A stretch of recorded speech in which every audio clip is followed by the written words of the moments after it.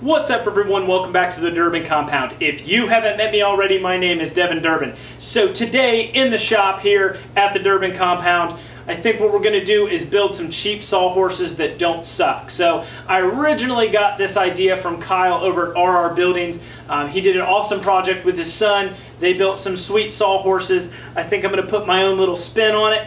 I think I want to cut a couple little angles on the legs, and I'm going to show you guys how I'm going to do it.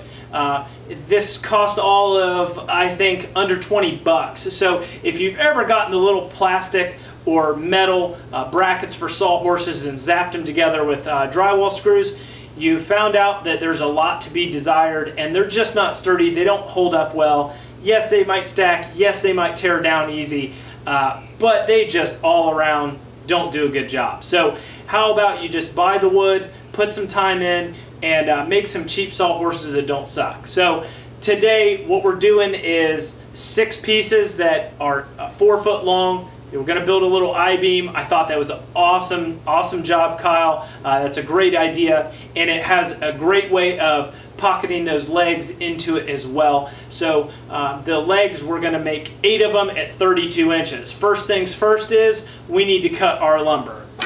Alright, now that we got all of those boards cut, I went ahead and went with some different dimensions. I thought 48 inches was a little too long, so I took it down to 42.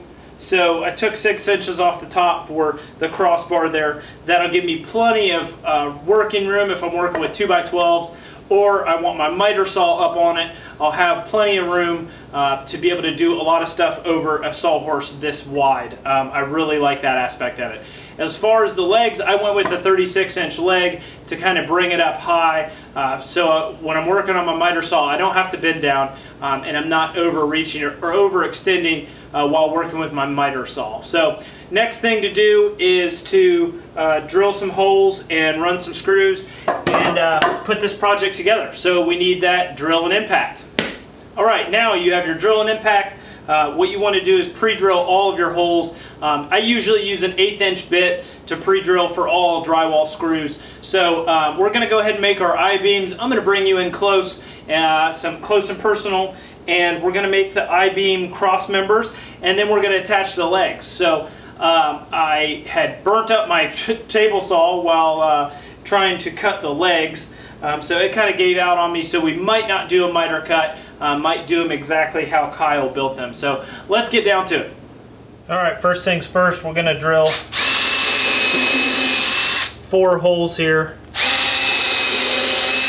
I'm going to keep my holes spaced out towards the end.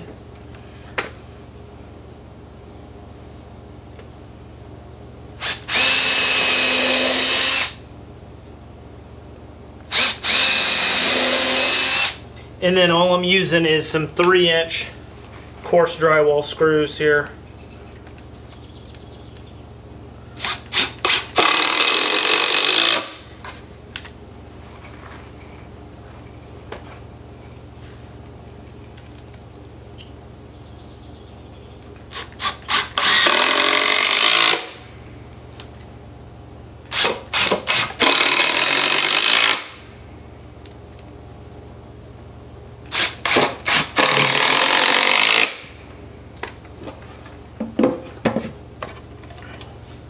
Flip over and do the same thing.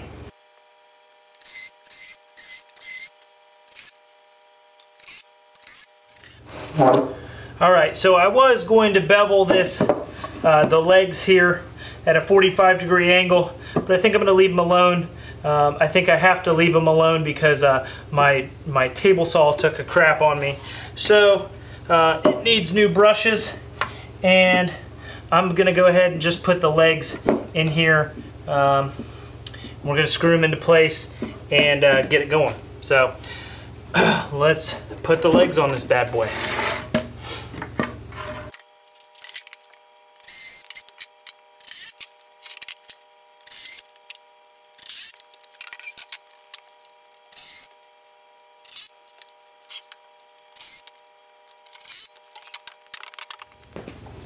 Alright, now we're going to square up our legs here.